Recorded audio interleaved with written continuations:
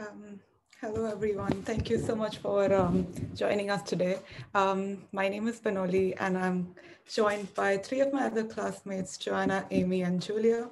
And together, we're going to kind of talk about our projects and tell some stories. So I'm going to share my screen. And we're just kind of going to walk through the first thing of what we're going to do today. So we're going to introduce what care is. Then we'll do a tiny exercise, after which we will tell stories and share our projects and do a little bit of reflection. And we will end with some questions, if there are any.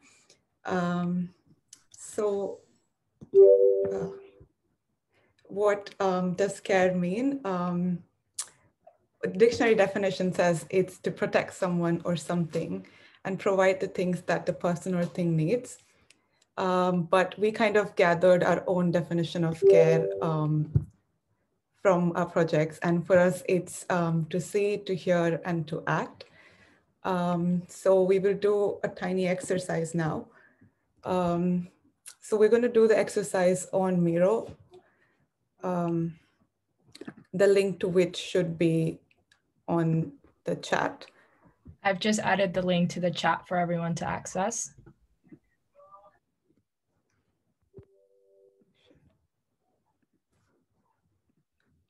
I'm going to share my screen again. And for those who don't want to use Miro, they can use pen and paper. But when you arrive on the Miro link, you will see this, and there are 4 questions.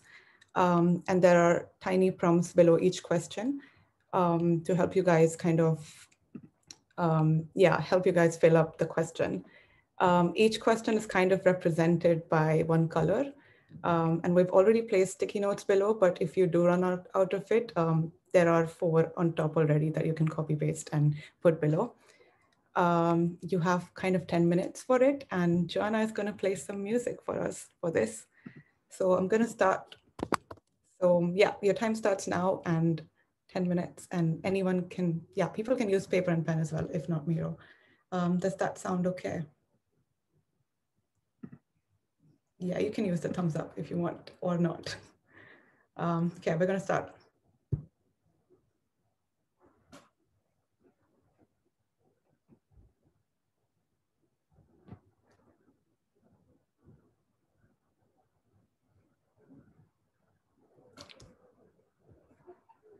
Joanna, we can't hear the music.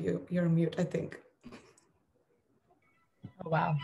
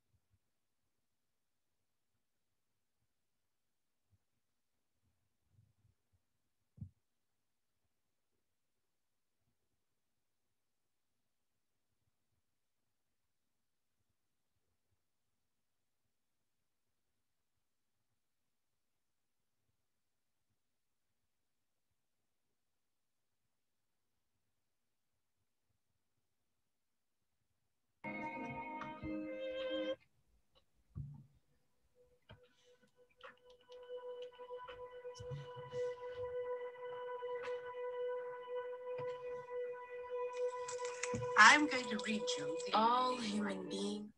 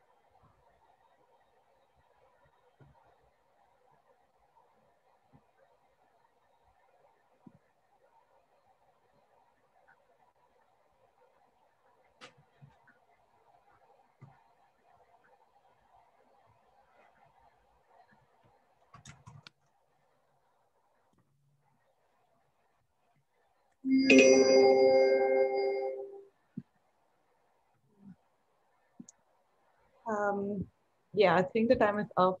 Thank you so much, everyone, for filling in the board. It looks really nice. Does anyone want to share what their thoughts on the exercise were? You can put it on the chat or kind of unmute yourself and talk. How did you guys find the exercise? Was it easy? Was it hard to do?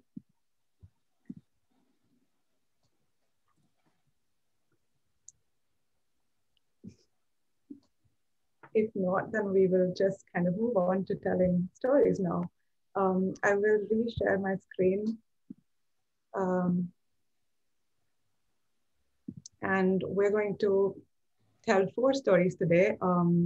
And I would encourage everyone to just kind of relax and close your eyes if you want to, or follow along if you're the kind of person who wants to read when someone's talking, then do that. And we're going to start with Amy, and she's going to tell the story of Kate. Amy, do you want to go? Yep, so I'm going to tell Keith's story, and Keith is one of the young people with learning disabilities that I worked with in my project. So when I was younger, I was involved in a terrible accident that left me with permanent brain damage. This changed the way I lived my life, as I now needed assistance with a lot of things and my independence became limited. I went to school and college and ended up getting a diploma in retail. Through college, I was able to get a placement working in a local store, which was brilliant for gaining work experience and expanding my knowledge. However, at the end of the placement, I was denied a full-time role, and I feel that this was because the store managers didn't know how to or weren't willing to learn how to best manage the needs of a person with a disability. Fortunately, after this experience, I found the Superstars Cafe, where I've been working 2 days a week for the past 7 years. Working in the cafe has been an incredibly positive experience for me, as it is a very safe environment where I'm able to work and learn without the pressure of feeling judged. I've also gained new skills thanks to Superstars. I now have a lot of baking and cake decorating knowledge, and this has become something I am passionate about. I've also grown in confidence in things such as working independently and serving customers. I'm really keen on having a career in baking and would love for employers to see the skills and abilities that I have rather than focusing on my disability.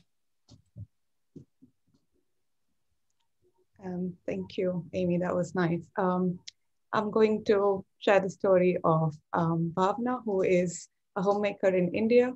And here it goes. The alarm rings sharp at 7. I wake up, gently opening my eyes to see the light that peeks through the small gap in the blinds. My eyes take a moment to adjust to the light, my mind to the beginning of a new day. I sit upright, placing my hands gently over my eyes, and pray.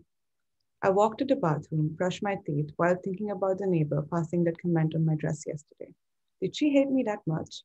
By the time I've finished brushing, I've thought about all the possibilities of why she might hate me.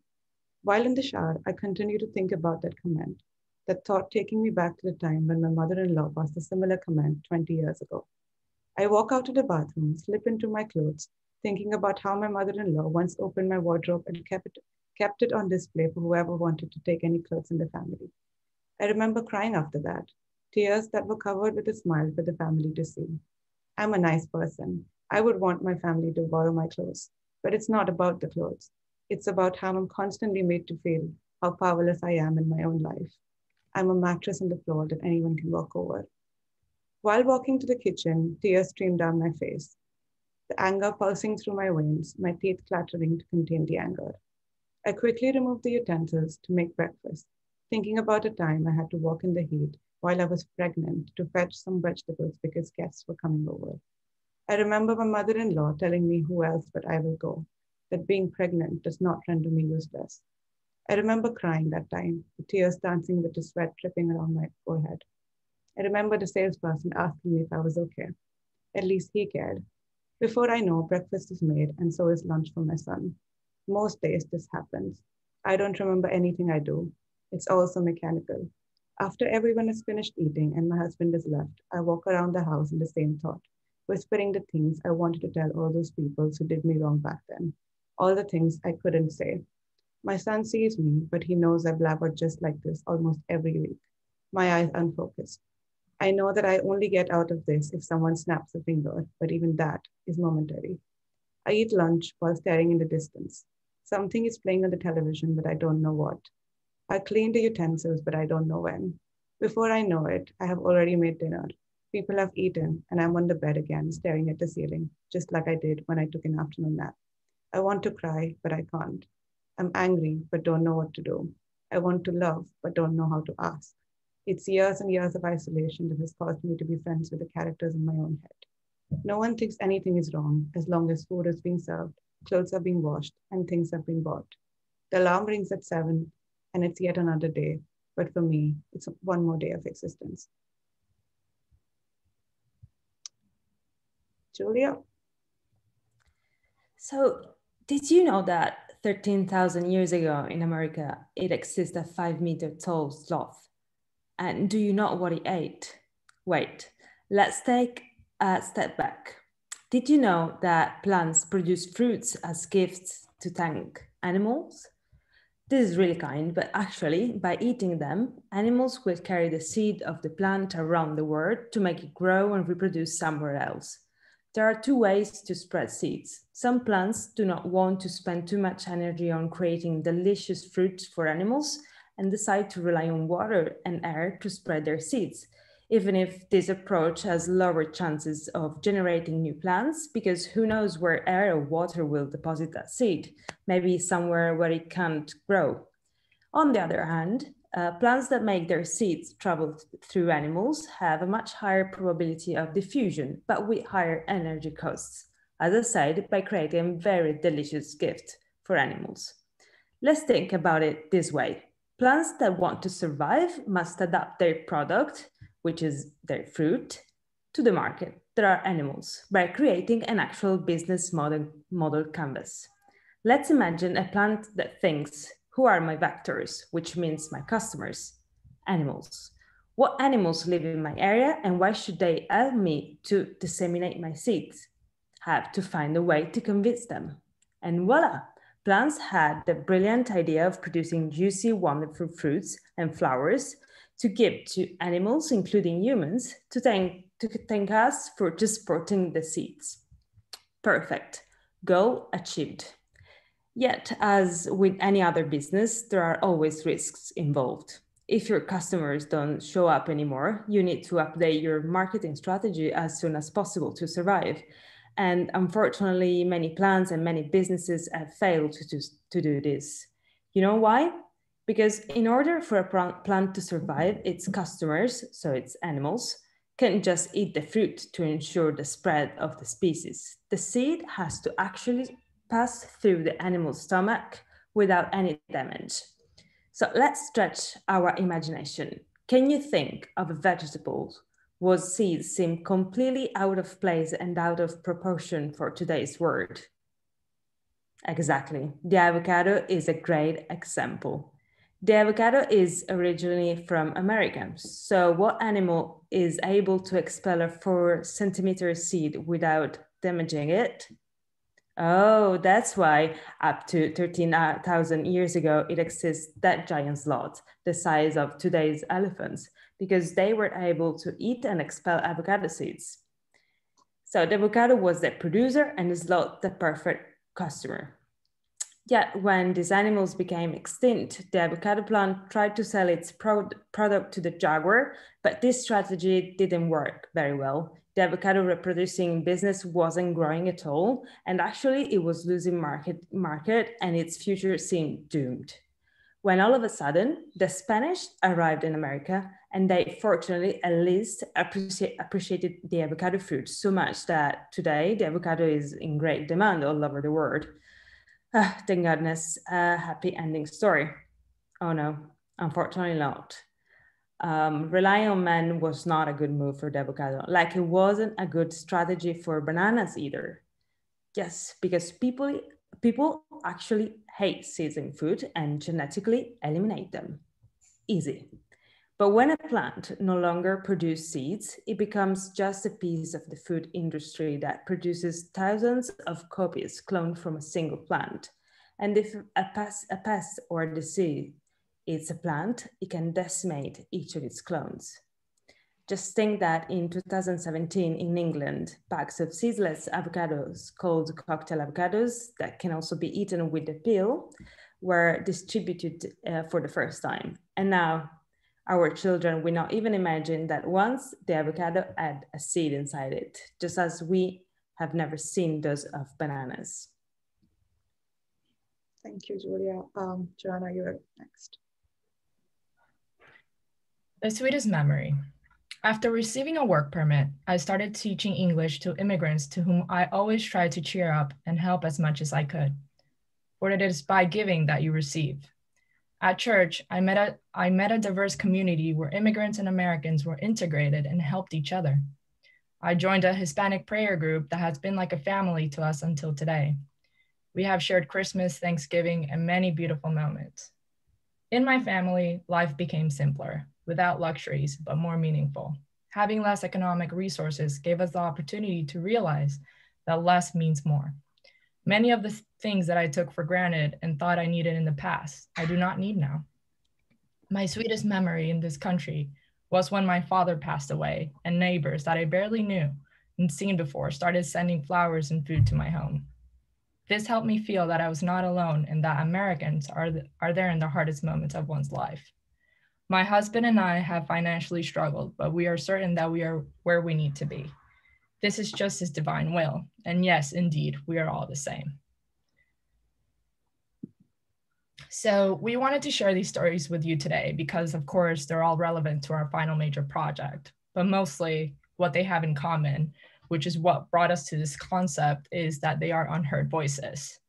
Through our research, we all confirmed how the protagonists of these stories continue to remain unheard, whether it's due to lack of education, misrepresentation in the media, or lack of understanding. In the next phase of this session, we will each be introducing how our interventions aim to give these unheard protagonists a voice, and we really hope you enjoy them. I will share my screen again. Oops. Sorry.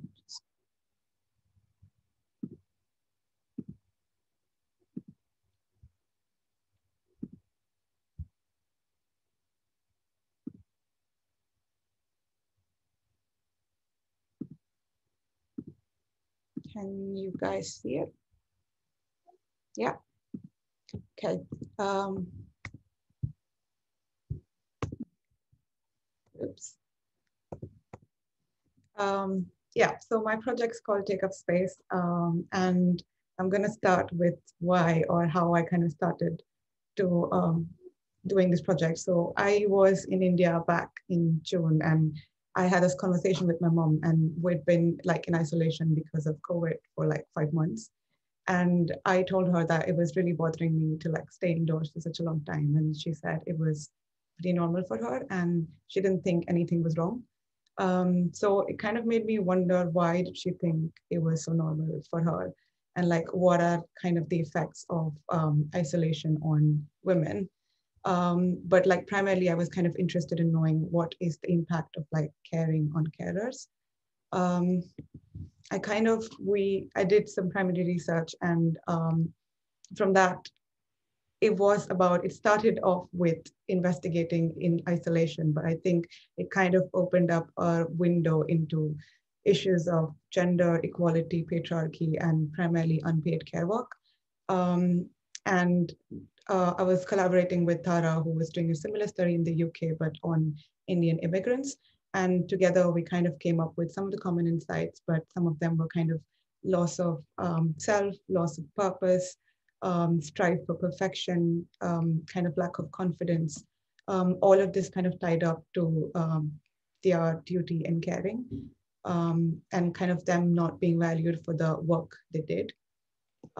So from that, we kind of came up with a statement of how do we kind of connect women together to kind of build their self-efficacy, to help them find the abilities and talents, and to kind of like reinstill value in them. So this was the intervention. It was a workshop that ran 6 weeks online, which connected women in India to women in the UK. And it was intergenerational, where we met each other every week and exchanged skills and conversations. And topics kind of ranged from talking about arranged marriages to antibiotics to just kind of dancing online.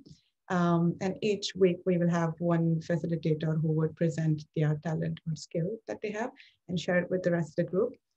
I think what this intervention kind of did was increased women's self-efficacy and connection, but also kind of give older women tech literacy and improve interpersonal relationships. And daughters kind of started seeing their mothers less as caring figures, more as someone who also needed caring. And I think, but I think most importantly for me as a designer, it was interesting to see that just by listening, you can make a difference in someone's life and bring that voice out. So listening is kind of the key. I would end with that. Thank you so much for listening. We have Julia, who is next, and she's going to talk about her project it's called the Library of Vegetables. Yeah, Julia, go on. Thank you, Benali. So you can skip to the main slide. Thank you. So with this project, I intended to encourage an emotional reconnection with nature through immersive storytelling. And the reason behind this choice is that now more than ever, we need to realize that our survival really depends on our relationship and cooperation with the natural world. So to rekindle biophilia in people, in the summer of 2020, I needed to personally connect with nature to then recreate this affiliation in my final intervention. You can skip to the next slide, please. Thank you. To do so, I lived on a remote island for weeks with marine biologists to protect dolphins and sea turtles from fishing interactions. I talked to the locals and the fishermen of the Aeolian Islands in Sicily, and I found out about their intimate connection with biodiversity opposed to that of urbanized people. And one of the insights that I collected from this immersive and transformative experience is the powerful impact that stories told by them, by experts like biologists, but also, as I said, locals or fishermen, had on me to reconnect me spiritually and emotionally with nature. And for this reason, I turned storytelling into one of the key ingredients of my intervention. Next slide. This is what I did. I designed a more economically and physically accessible immersive experience in nature, like the one I had, by creating a podcast series about vegetables that, if you think about it, are undervalued forms of nature surrounding us every day. A second reason why I choose vegetables as a theme of the podcast is because, according to previous primary research that I did, vegetables are the most accessible meeting point between natural elements and millennials in Sicily compared to parks, for example. So yeah, in the podcast, I have brought to light and adapted the point of view of many experts in different fields. As you just heard, some of the fields were mathematics, design, biology, art, and music, to closely link the discoveries, the experiences, the reflections of scientists and experts to our everyday life and make science more interesting for us, for people. To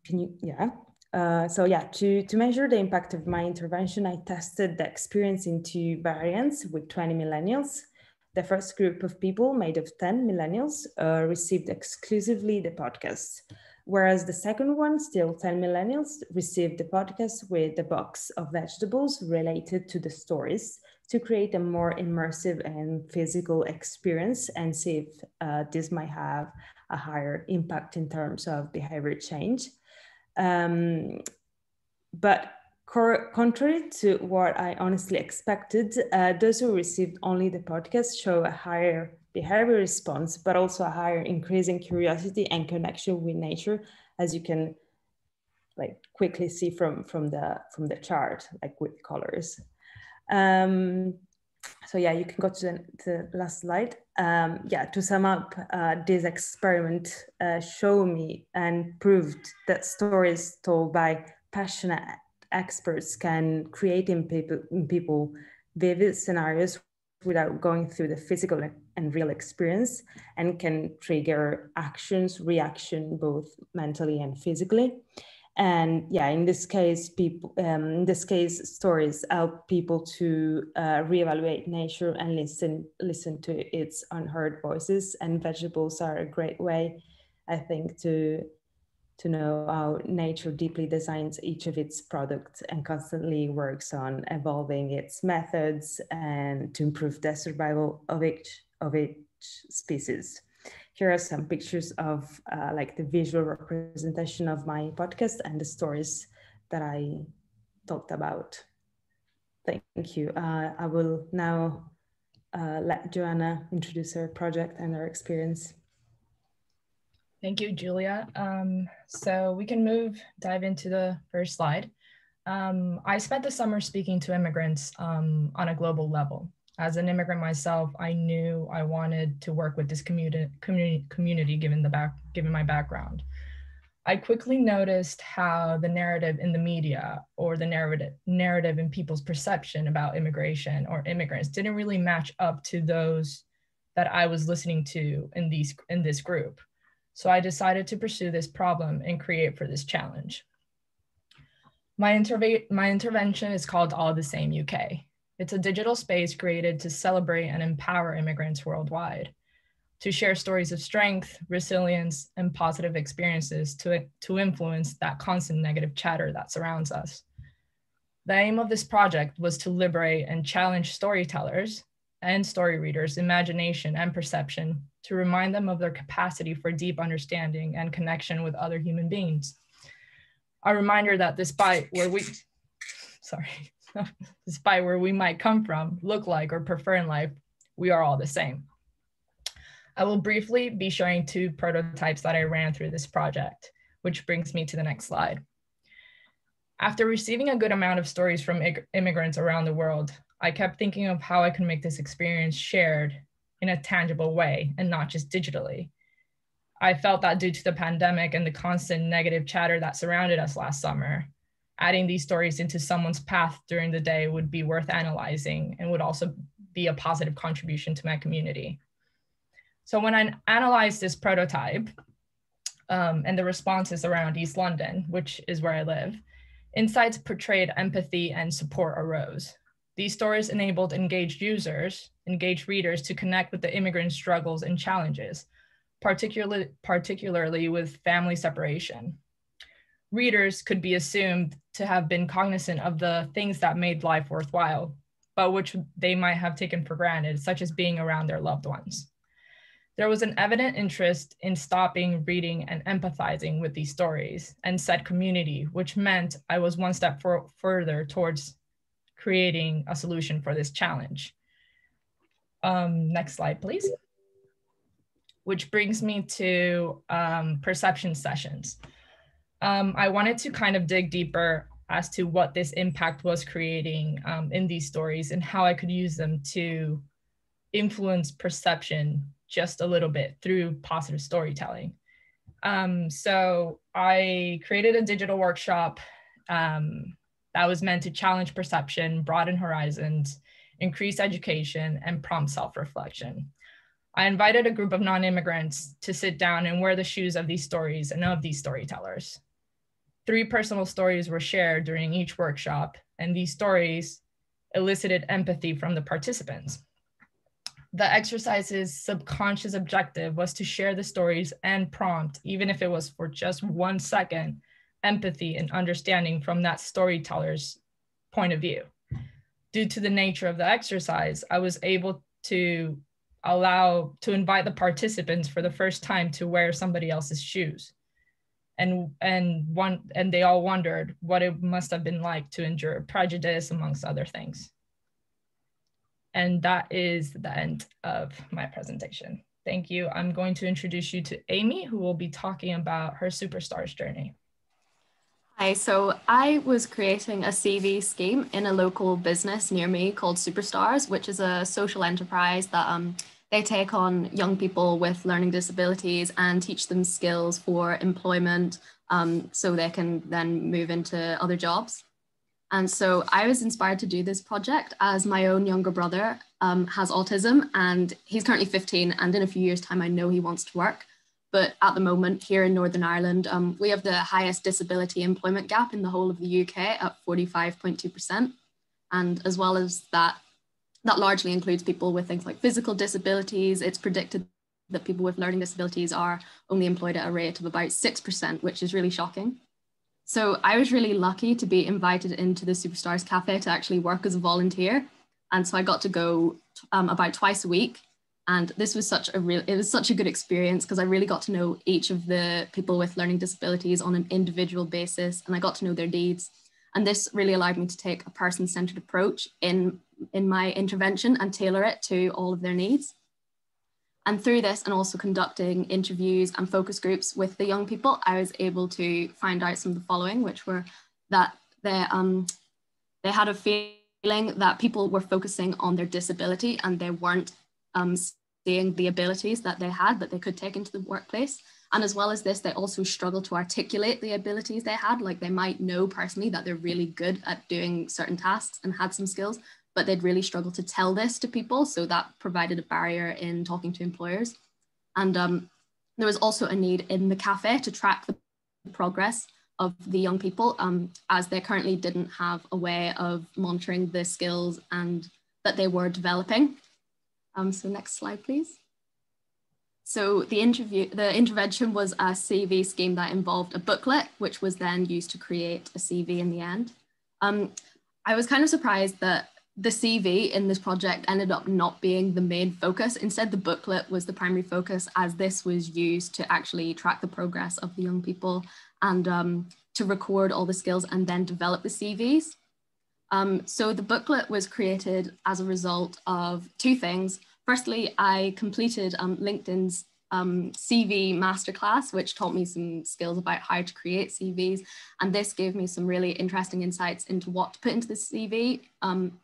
Mainly the most interesting thing I thought was it told me to include testimonials from employers and colleagues to really show off what they felt was the main skills that these people had.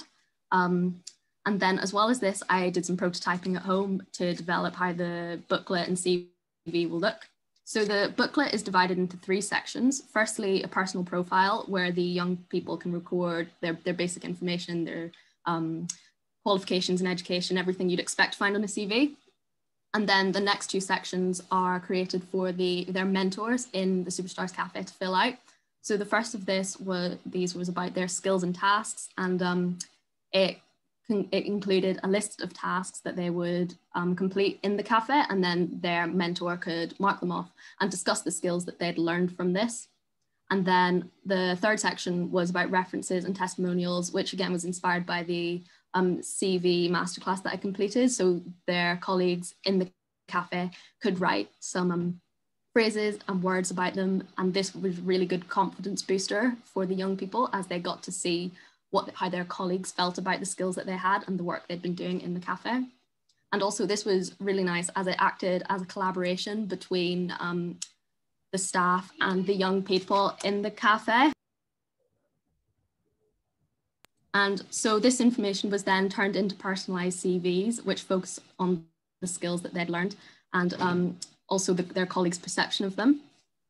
So overall, from this, the staff said that they could see clear growth in the trainees' confidence compared to at the beginning of the project when they really struggled to articulate the skills that they had. And they also really enjoyed being part of something that was specifically designed for them and tailored to their needs. So the booklet and the CV also both made clear what the trainee was good at to themselves as well as to employers, it was a really interesting part of the project because whenever I initially came into it, I was just thinking about how employers might perceive the young people with disabilities instead of thinking about how they actually perceive themselves. So it was really nice to be able to have this change in helping the young people to articulate what they were good at and to grow their confidence and feel good in their skills that they could then take on for future employment. And also it was really useful for the staff in the cafe as it allowed them to track their progress and see the development in their skills that they had in their time in the cafe. And even better, Superstars have now decided that they're going to actually implement this into their business in the future, which I'm really happy about. So thank you for listening. And now we're going to invite you to take some time to reflect on the interventions that we have just shown you and also the questions we asked you at the beginning. And is there any other voices you can think of that are unheard? And just feel free to write in the chat any reflections that you have.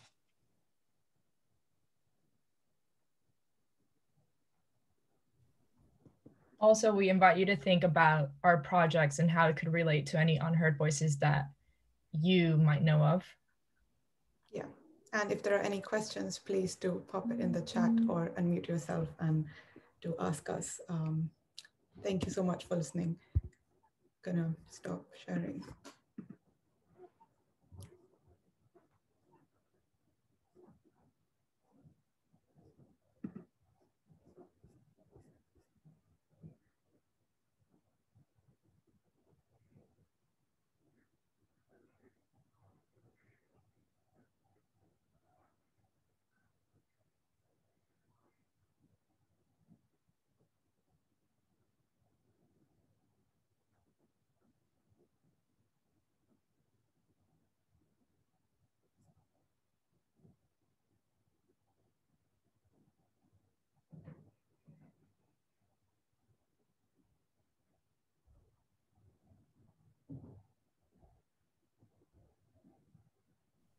So it looks like we're jumping into Q&A. Do we want to start answering these questions?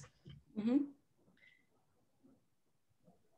So let's start with Shilag. What do you all plan to do with your projects and the learning they've created for you?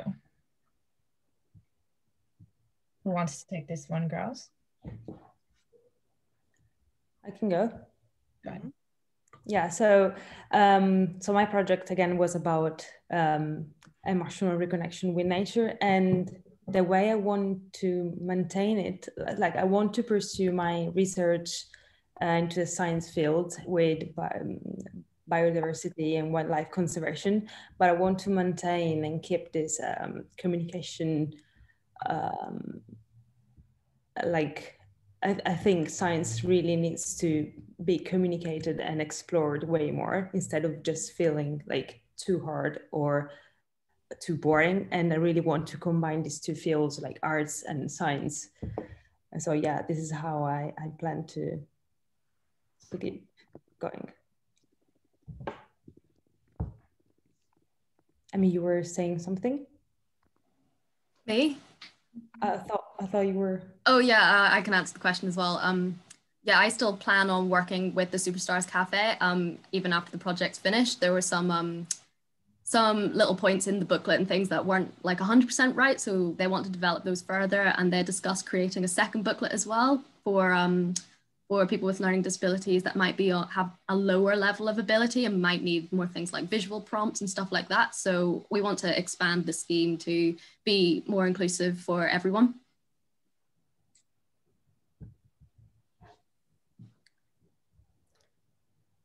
Great. So Alice has another question. Benoli, you might be good to answer this one. How did we come to the decision of what is care as a collective?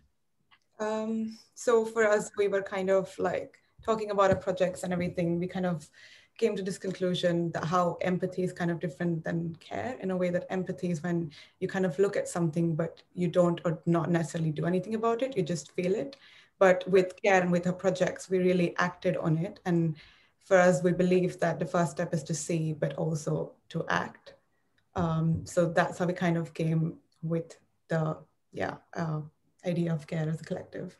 I hope that answers your question, Alice. Cool. Rebecca has a very relevant question, which I think we all experienced, and is, was it hard to stay empathetic during an emotionally draining time? I can say that, yeah, it was hard as for everybody, but like really connecting with nature was the most powerful thing. It really helped me just looking at a tree for hours or hugging a tree. This still helps. So I highly suggest. For me, I'd say that actually my project was part of like my week. That would be it was one of the nicest parts of my week. So the rest of the week would be quite emotionally draining, but then actually getting to go into the cafe and be in this really lovely community, that it just had such a nice environment and it was such a nice safe space. Like it really made me forget about all the rubbish going on in the world at the moment. So it was actually, yeah, it was a nice little escape from everything going on at the moment. I agree. I also think for me, the fact that I had to see empathy, I would basically make my empathetic muscle stronger every day. And every day, maybe it was a harder day to wake up, or we had more lockdown rules, etc. But I had this project that needed me to be okay. So that allowed for you to keep moving forward as well. I think for me, like it kind of gave me the sense of solidarity in a way that like it helped me connect with other people and like feel in these times that we're all in this together, even though we were like, like apart, like world apart, like, yeah. So yeah, it was hard, but I think it was also nice to empathize. Cool. So Dara wants to know how we were able to develop new relationships and build trust during the pandemic, with it being online and physically distanced. I think it was easier than expected because we were all in this together. So like my participant really loved connecting with me and with this new experience, and something that was just pure joy and happiness. So yeah, actually this really helped, I would say. Yeah, I think people also had a lot of time at hand to like kind of connect and like talk and take the time out to talk. So yeah, it was kind of what Julia said. But I think we all had that worry at the beginning. So that is like a fair worry to have. Like, how am I going to make this a tangible project? And because we're in a pandemic, but it actually turns out that you're more able to create community because people were actually actively looking to be in communities and be part of something. Absolutely, yeah. I love the way you've considered the evaluation of your interventions. How did you decide what to measure? So this is a really nice question because it took a while for me to understand.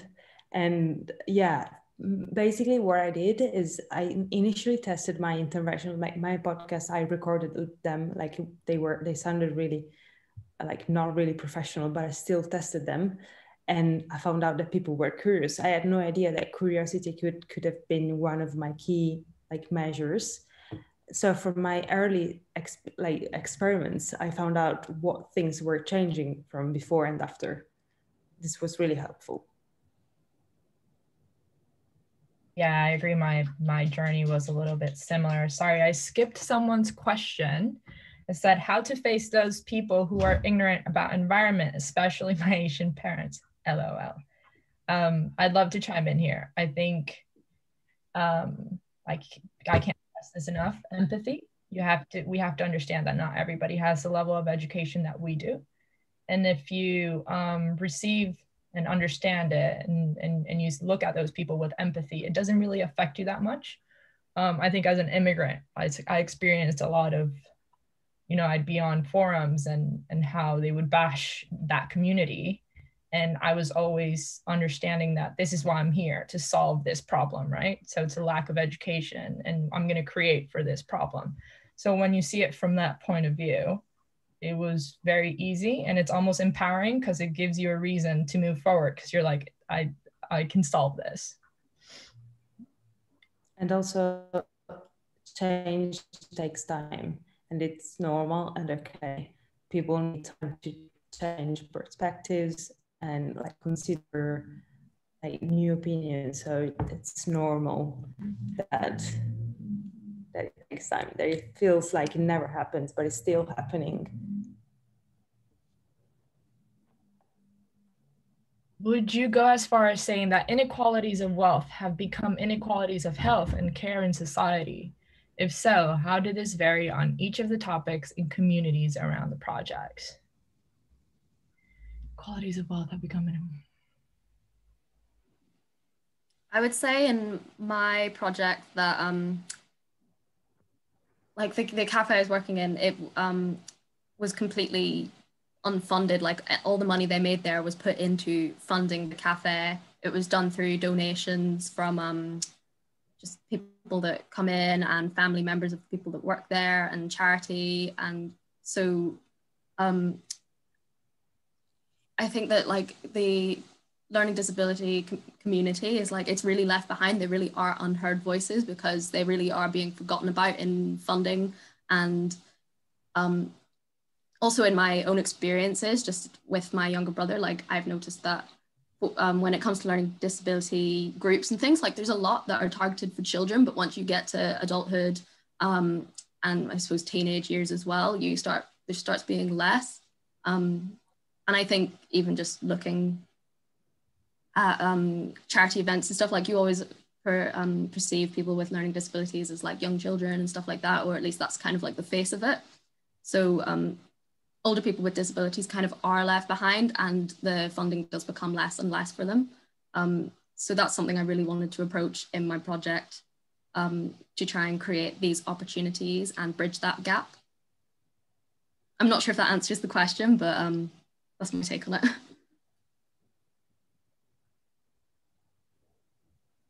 That's great, Amy.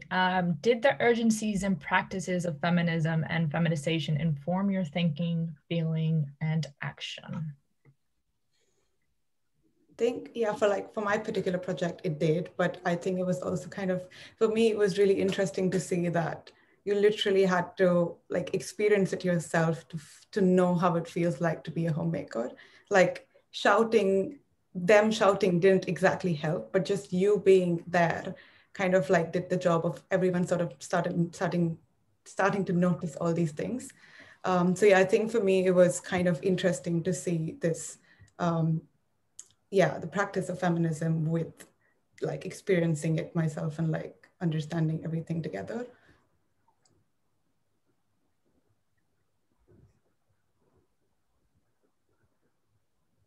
Okay, I think we have about 3 minutes left if we want to do any other questions, last questions or comments or reflections.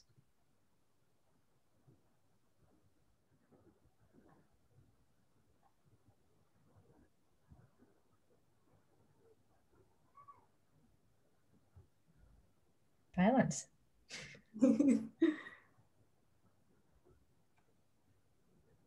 Yeah, we're very grateful for everybody that joined.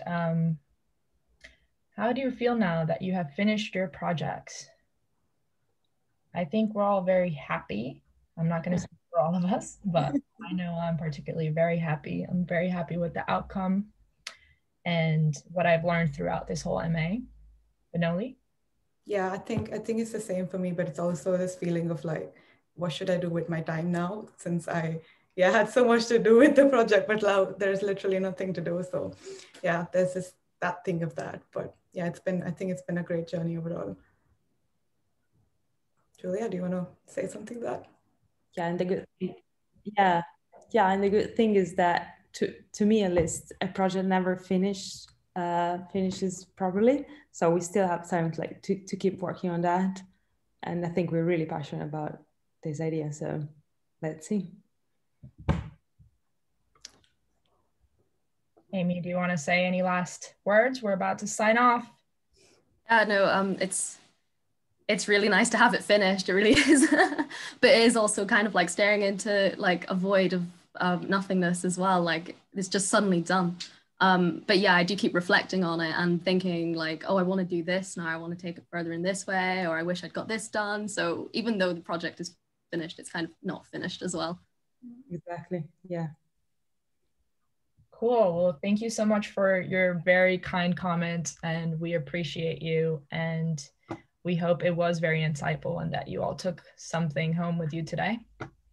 Yeah, thank you so much. I really love your initial descriptions and perceptions on our exercise also. Great energy, great group of energy. Yeah. So much, everyone. Thank you so much.